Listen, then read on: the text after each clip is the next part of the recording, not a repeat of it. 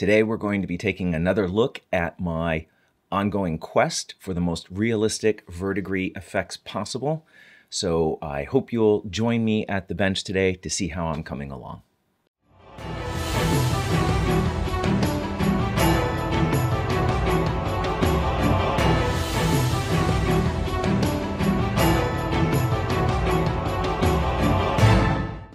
Hi, welcome back to another Terranscapes video. Today I want to just start, as mostly always, by saying welcome so much everybody to this video. Welcome my new subscribers and all of the returning viewers, and even if you're not in one of those categories, you're still welcome on the channel. Thank you so much for joining me. I really appreciate it. Today is part 3 of my verdigris experiments, trying to learn how to produce verdigris realistically. And today we'll be taking a look at a couple more common products that are available. One is going to be GW's Nihilakh Oxide, and two verdigris from Vallejo. One is from their game color range and one is from their model color range. So I wanted to take a look at those and see what effects I could produce, and I think you'll find it interesting. And I don't know if I've stressed this enough, maybe I have, but the goal of this is to achieve a truly realistic effect, at least as best as I can get, because nobody is doing verdigris right. Then I don't know how to do it right. That's why I'm trying to learn. And this is my opinion. And of course, there's no right or wrong way to create an art effect. I mean, it's art. You do what you want to do, and that's always first. You should like it. But I feel like I have not seen anybody doing verdigris accurately on miniatures, and I've looked around a lot, actually. When I do my monthly columns, this is actually research for my third part of my monthly columns for Patreon, and I do an extensive amount of research trying to find, well, what all the techniques are that people are using out in the modeling world, and see which ones are working well and which ones aren't, and why are they not working. And so I do this whole breakdown of all of those. So I feel like I've looked at a lot of people's work, both within the miniature world and outside of it, and I've seen some that are really good, but in the miniature world, I think there's really a big gap in knowing about verdigris effects and how to produce them. So this series is my personal quest to discover that. And I've decided, I'm already reshooting this, I'm still saying decided. I don't know why that's there. Decided to make this join me at the bench format because I want you to see how I'm learning. You're literally watching me learn, and I hope that it saves you some learning in the end, or at least gives you some ideas about how to tackle your own experiments for a different effect that you might be looking for. And after the At the Bench segment, I hope you will be sticking around for the viewer comments. I have some really good ones today where people have made some suggestions on my content, other directions to go in, an alternative on how to produce verdigris possibly. And so those are going to be, I think, worth your while if you wait for them. But before we get any further, of course, it's cocktail time. So tonight's drink is a Satan's Wiskers, and this drink comes from Old Man Drinks. This book, its origin in coming into my hands is unknown. I was just asking Tanya if she knew. Not entirely sure.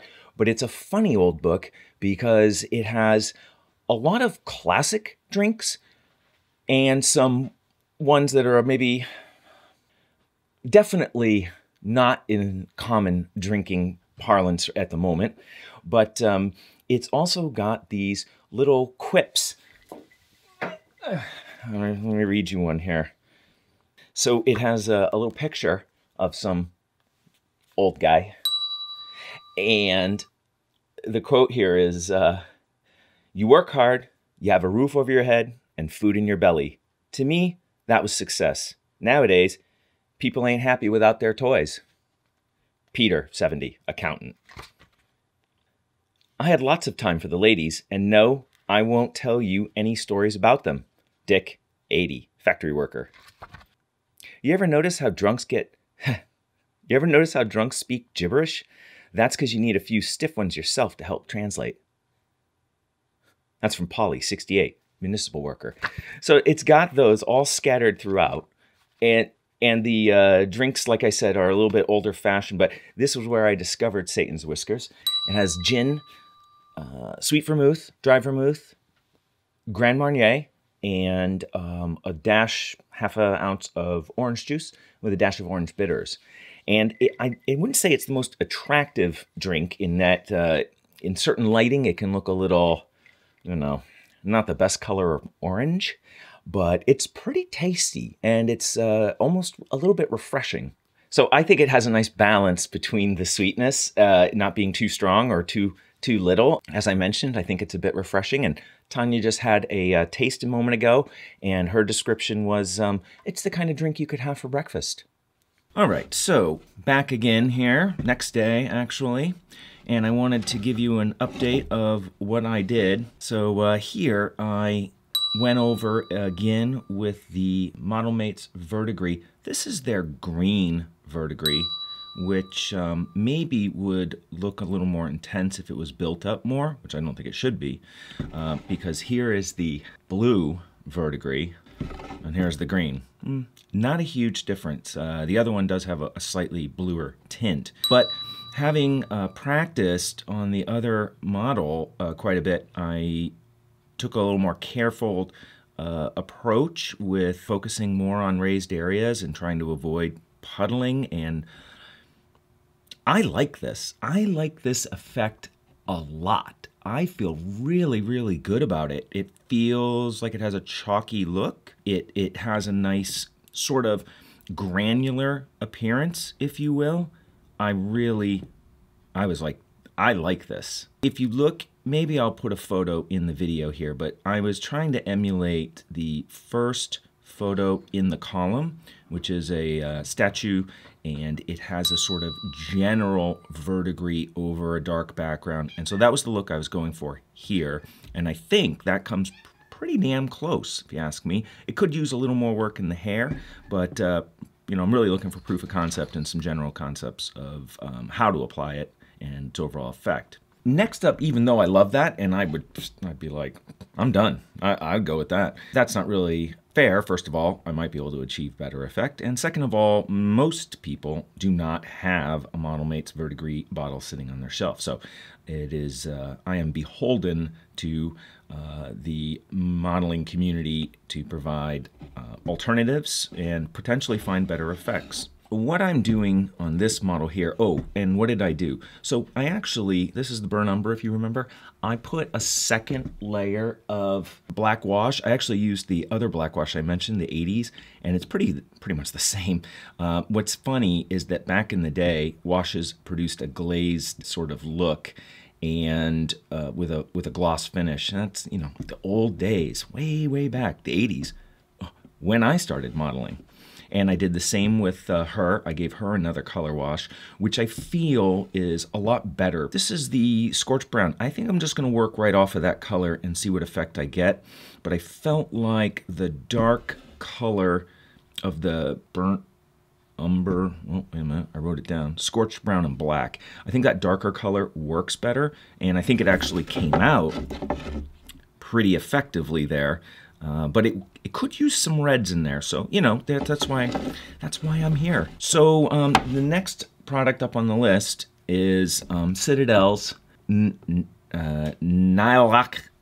Oxide, and this is probably the most popular product on the market right now. Certainly, that's why it's next up on my list. But if you look at the video that Games Workshop released on YouTube about how to use it, they're using it as a wash. Let it flow into the cracks. That's wrong. That's wrong. So I started just before I turned on the camera using it, and I wanted to see how I could use it without it producing a wash look. And I started to make some progress. So what I've been doing, I will continue here. Let's try it on a little more texture. Actually, no, I want to stick on that cloak for a second. I want to see if I can improve that look a little bit, intensify it in some areas. So what I've been doing is I've just been applying a little bit, you know, here and there. And again, I don't want puddle edges. I don't want it to look like there's a strong, you know, wet line that dried. I think the only risk I see is that it's going to produce a bit of a marble effect, I think. And I have very, very little on my brush right now. Just want to give you that heads up. Very, very little. And I think the risk is getting a marbling effect. So we'll see. Well, that's what we're here for.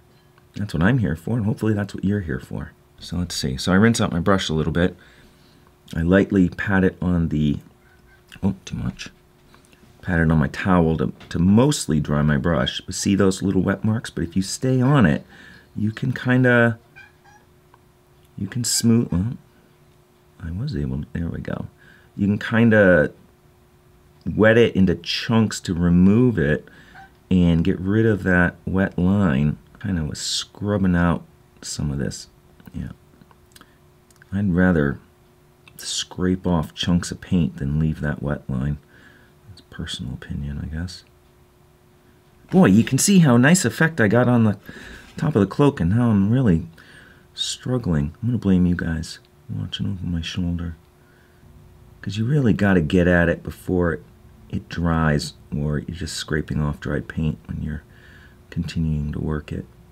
And sometimes it's not fair. I mean, I'm looking at it at about 3 inches away.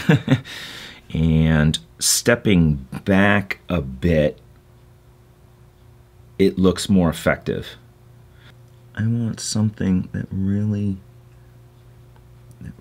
goes as real as it can, and that means scaling the image, scaling the look down to the size.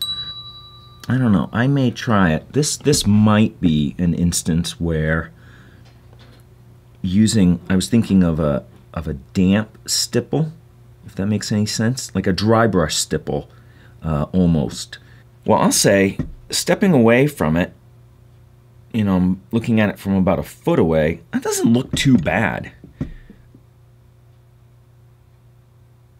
That doesn't look too bad.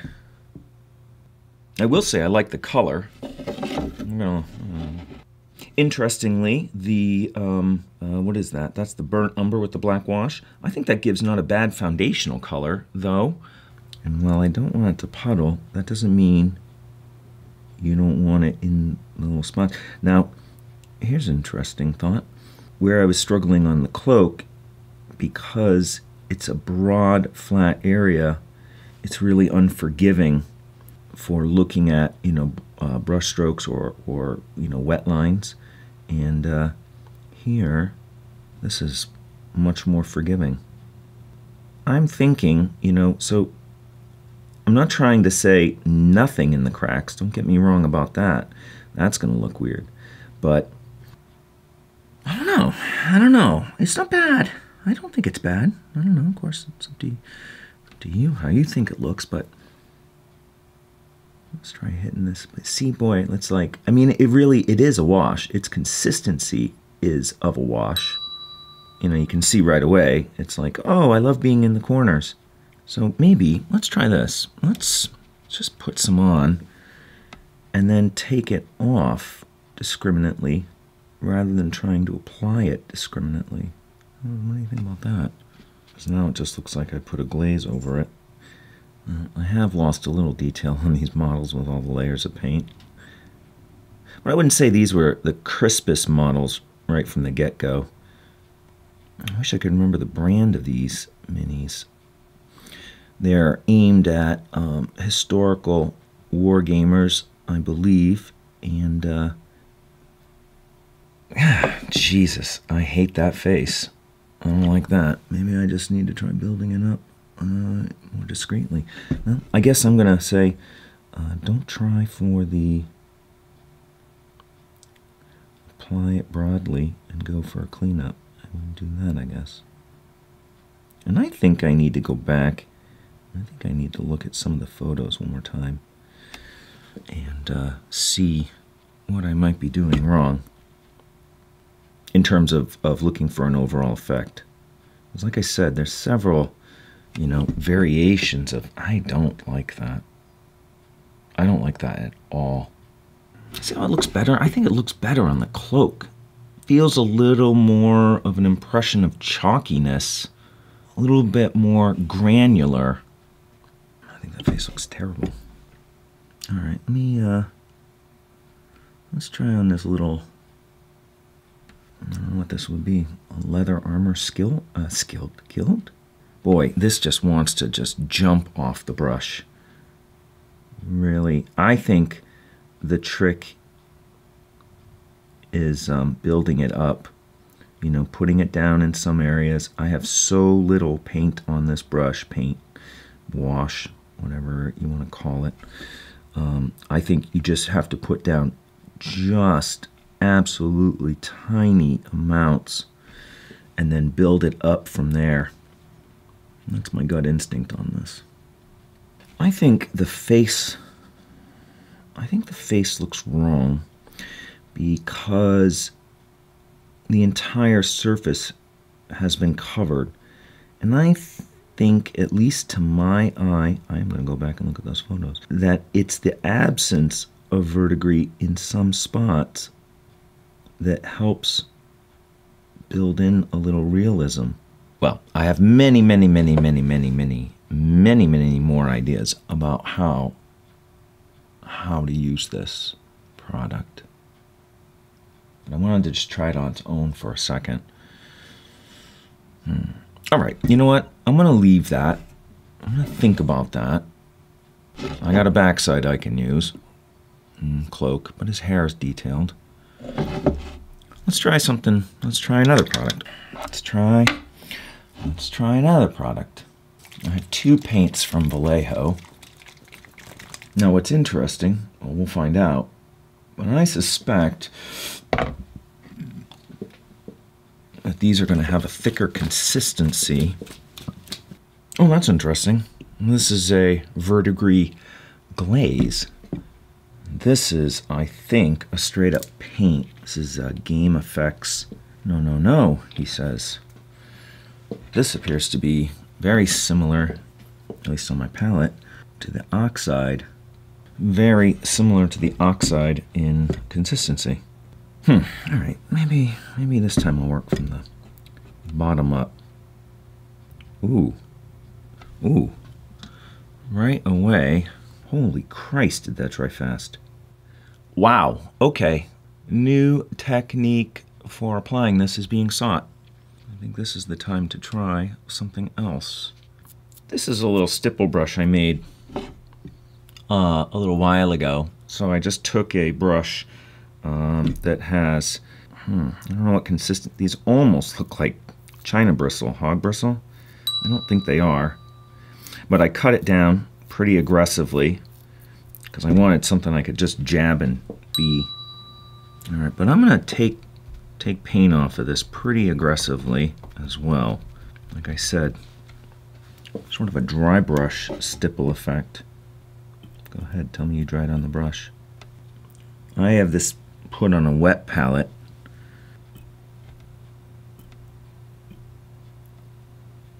And actually it makes me think that maybe cutting it with quite a bit of water so that you can apply small amounts and possibly retard its rapid drying. Or, holy Christ, I have retarder. I could add that too. The options are endless. You know, when it comes to painting, so many different products you can use, so many combinations. The problem with the stipple brush is I can't apply it more heavily to a small area because I'm just mashing it down. Jesus. All right, I gotta wash this brush. Anyway, I don't think using this without a wet palette is a good idea. I'm just gonna leave a big blob of soap right on the brush just to keep it from drying out. All right, but let's try this. I'm gonna cut it with a fair amount of water, actually, because I still need to take, I need to dry my brush off a little bit.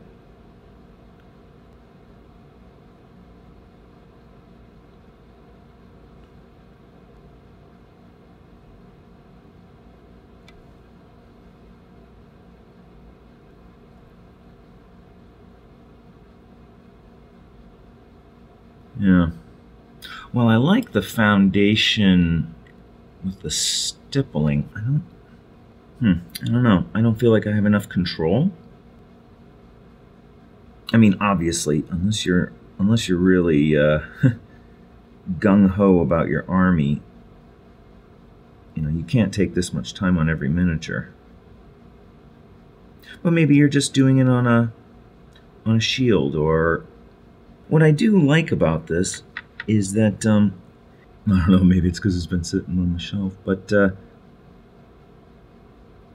do feel like it has a chalkier consistency than the Nihilakh Oxide, which I think produces an overall better result.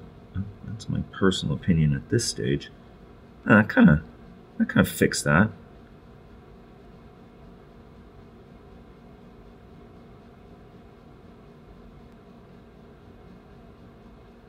You know, maybe that's not a fair comparison to the Nihilakh Oxide, because I didn't really go as heavy in some areas. I don't know. That's a little too intense, if you ask me. However, I have been thinking about combining materials, so that is an option for going back even over these spots. All right, I'm going to save some of the rest of her for another. All right, you know what? Before I leave it, I was thinking though. Well, wait a minute. See how this has a generally overall subtle color. It's not super intense. And I think part of the problem here is I've just really gone too far. All right, I'd like to give it another chance here on her arm. And that gives me a little bit of texture to work with as well as a flat surface.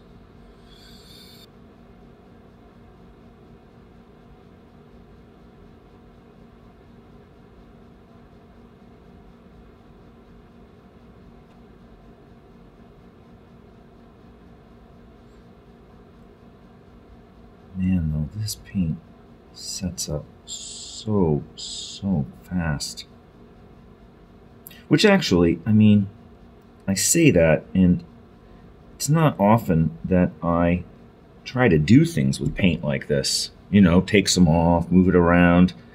I think I was a little spoiled by the model mates, because it has that.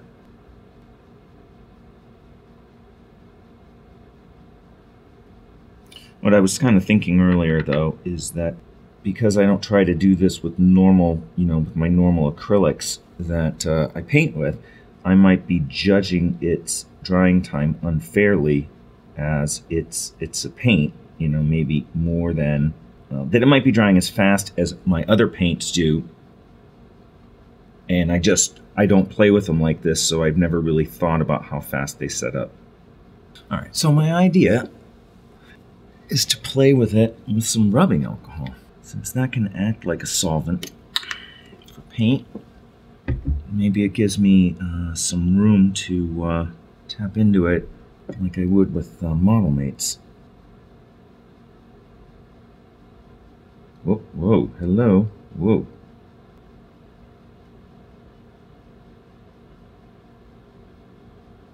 And I will say, a little goes a long way when it comes to the alcohol. You know, this is such a thin layer.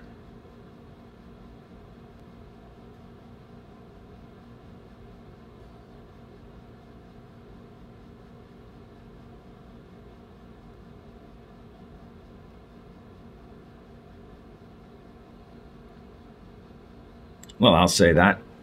I think that improved it quite a bit, actually. I wouldn't say I'm super happy with it at the 3-inch range. Let's see if I can fix this a little bit too. I wish, though, the way the alcohol is working is that it's not, you know, which makes sense. It's not dissolving the paint. It's just giving me the ability to lift off chunks of it, which, you know, ends up resulting in a bare spot. Oh, and I was going to say, I think having the gloss wash under it is probably, don't quote me on this, but it's probably going to help prevent the underlying layers of paint from lifting off too easily. Man, I'm thinking of like 16 different ways I could test this. Like, okay, I have to test these two paints over a matte finish next, and then I have to, Jesus, I can't do all that. At least not right now. I mean, this is going to take me, this experimenting is going to take me like 2.5 days, I think. Well, they're not full 8-hour days. They should be. Today could be. Oh no, I have D&D tonight. Oh, see? I often get a late start in my day. Sometimes I stay up too late. And I like working at night. Like around 8 o'clock, sit down. Well, I'll say, though, that helped that area quite a bit. All right, I shouldn't, but I'm going to play with the skirt because I think the skirt is... I think I should try for an overall effect because some of these areas are just visually distracting to me. Here's another advantage of using the alcohol is that when it does lift off the paint, when I grab a chunk and I remove it, it leaves an irregular tear, if you will, in the paint layer. And that really is helping to break up, those wet spots, the water lines, the dry lines from it. And I will also add that I am being, very, very gentle with my brush. You can probably tell just, just the tip of it. Apply a little more pressure if it's not moving, but really, I am not tearing into this with any kind of level of aggression. Right, that looks a little bit better.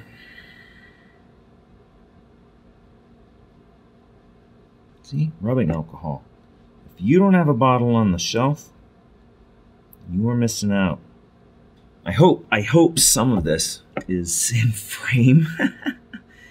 It's hard to concentrate on everything all at once, and the actual frame in the camera for these things is pretty goddamn small. So if I move 1.5 inches over, ooh, can you see that lifting up? Yeah, that's interesting. Well, I like that a lot better. That helped. That helped a lot, I think. Now I need to put down notes. This just seems, it's a glaze. First of all, that's interesting. Oh, look at that, all the things it does not contain. Arsenic, barium, cadmium, chromium, mercury, lead, selenium. What the hell's else SB? Cobalt. Okay. One thing I don't like about how these are coming out is I'm not getting a good color variation under the verdigris. Like, of course this is heavily covered. But here, right, we have a lot of black, which is okay. But when it goes to the verdigris, it passes through the red stage. Let me go take a look. I'll be back in a second. Well, my internet is giving me a little problem right now, so we move on without looking at pictures. But I like this. This has got a much more red foundation. This is the burnt umber with a black wash. No, I'm sorry, hull red. And I think that is a nicer foundation color in general. And plus it's got some of the black. Whereas, here, right, it's... I actually didn't do a second black wash over the back of her, and it really just created a dark, dark overall tone that isn't very red. I don't know. All right, enough gabbing. So next up on our plate is the Verdigris Glaze from Vallejo. This is their model color, and right out of the bottle, it is a paint. It has a fairly thick consistency. Maybe that's because of I haven't mixed it well. I shook it quite a bit, though. I suppose it must be fine, though. Otherwise, lots of medium would just come out. All right. So I hope you enjoyed that look at some of my questing towards verdigris. And in the next video in this series, which will be the final installment, I'll be looking at some weathering pigments and trying to figure out how I can use those to enhance or create a better effect. But before we go any further, we have to do viewer comments. Moon Cabbage makes the comment that viewer comments might be better on its own day. So she, it's hard to tell with Moon Cabbage. They were saying, maybe it's like something on Friday. That question is, and I think there may be more than one, is integrated into my survey. And I have decided that I will be going through the survey with all of you in a separate video. That will be like a little bonus video for the week. And we'll go through those and I'll give you some of my thoughts on what some of those results look like and where they might take the channel going forward. So keep your ears tuned for that, especially you, Moon Cabbage. Moon Cabbage also mentioned that I could consider doing something like a shorter series that might have a higher draw to the channel, or would generate more traffic, something like that, and was describing doing like a paint along. So maybe a popular piece, something from GW, and then paint along. It wasn't explained any more than that, but I'm interpreting it as you get the same kind of like. It's kind of like following a Bob Ross show. And you get your paints out, and we're going to make happy rust effects. So that's an interesting idea. I also had an idea about doing it as a build-along, maybe for like a diorama basing or something like that. So I'm going to revisit that in just a second. Steve Mixon had a suggestion that I should consider putting, Would I consider? I don't know. A cutting mat underneath my badge table so that it creates a more neutral background, less reflection, and also comes handily with its own grid, because I put some lines on my table. You might notice them if you look around, to try to help guide me to the center of the frame. And I think that's a fantastic idea. So I'm going to, I am going to look into that for sure. And he also mentioned, and this was mentioned by another commenter, but I couldn't find the comment, about me just shooting a segment of me working at the bench where I don't talk. Something that would be like quick and easy, where I could just upload that. It's an interesting idea, for somebody who, wanted to just kind of watch a little bit about what I'm doing, just to, visually take it in. But if that's something that more than those two people are interested in, put a little thing in the comment and let me know. It's something I could consider because it would be potentially very, very low impact time-wise to shoot and edit. I don't know what it's going to look like. I mean, it'd just be shooting of me working at the bench with maybe some relaxing music underneath it or something. I don't know. Put a comment there if you think that's something you're interested in, or you're like, God, don't do that. Anything is helpful. And he also mentioned doing a diorama build-along or something similar for, what are they called? Wait a minute. They're called Funk Pop Minis. They're weird minis. They're kind of cool. They're kind of weird. They're kind of wrong. I don't know. Funk Pop Minis. So there again, we see this idea of a build-along. So I'm almost reluctant to say this, but I appreciate your feedback so much. I have been considering doing some classes, and that's a very different kind of format than doing, say, a series of videos as a build-along, maybe charging a small amount for them, because, wait a minute, I am going to look at my notes right here. Who was it? I think it was in Moon Cabbage's, saying that, back in the day, you could get like a magazine article or something. It was like $2 for the first one, and then they'd show you subsequent steps, and then you could, buy the subsequent steps or something like that, which is kind of like a tutorial. But I think the interesting idea about it is that it's more Bob Ross, in that make sure you have all these paints in front of you. Make sure you have these materials, and we're going to build this together. You're going to finish with this product, which is what I want to do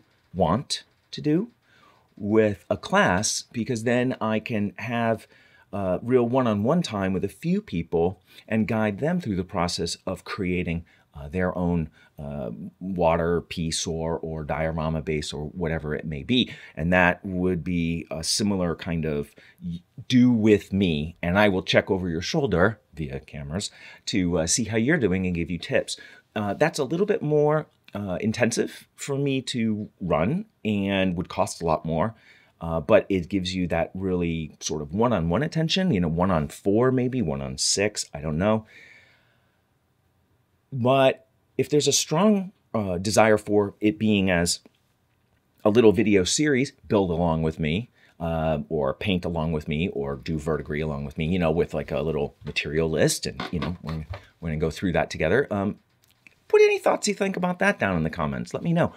I think, though, before you put any comments down, that this idea is intriguing enough and there are enough variants within this kind of a concept that I think I'll probably create another survey that will be specifically related to these things, and I will beg and plead for you to come and fill out that survey. So keep your ears, eyes pricked. Don't prick your eyes. Attuned to the channel, and there will be something, no doubt, about that in the not too distant future, because it's something I've been thinking about quite a bit over the last month or so. Two Guns Painting leaves a comment basically saying something to the effect of, I'm editing my videos too much choppy, and it's feeling choppy, and it's making him, I think it's a him, a little crazy or annoyed, because it has been something I've been thinking about, and I am trying to edit things very tightly because of the length of the videos and to cut out ums and ahs. And I think I might be going too far. There's something to be said for preserving a dialogue-like flow. And it's also taking me a lot of time to cut all those little things out. So I'm going to be doing in this video, once I edit it, I'm going to be trying to take a little bit of a fresher look at it and see how I can learn and improve that. And it's a fine comment to leave, because oftentimes it's things I've been wondering about. So it's really great to hear that feedback from you guys. Kevin De Leon, hope I pronounced that right, left a comment about how it would be easier to create verdigris effects by dry brushing.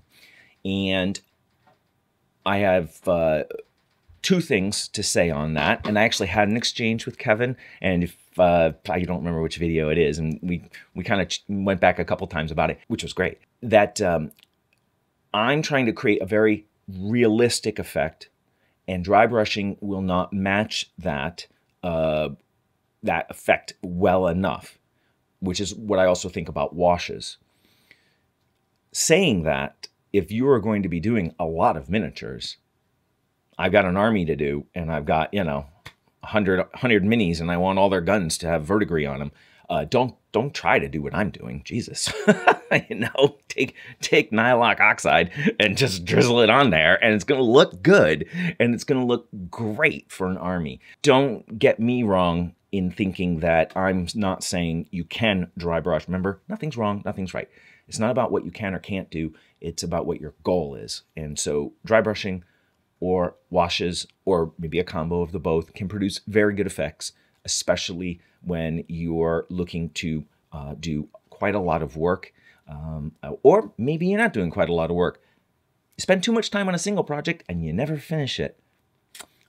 So how much of your time is worth to invest into the piece can often influence what technique you might want to pursue. So thank you, Kevin, for that.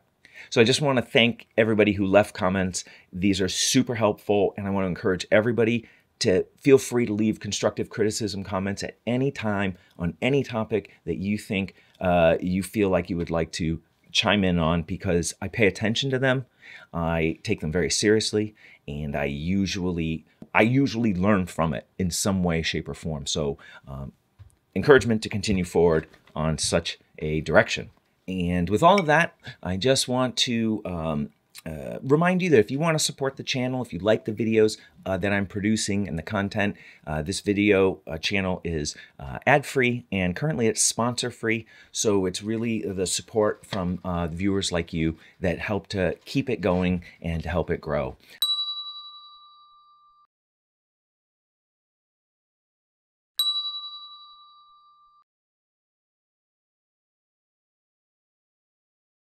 You can also tell a friend about the channel, anywhere you think people might be interested in coming to visit it. That was always helpful as well. And if you're interested in just making a one-time contribution, whatever amount, $1 helps a lot.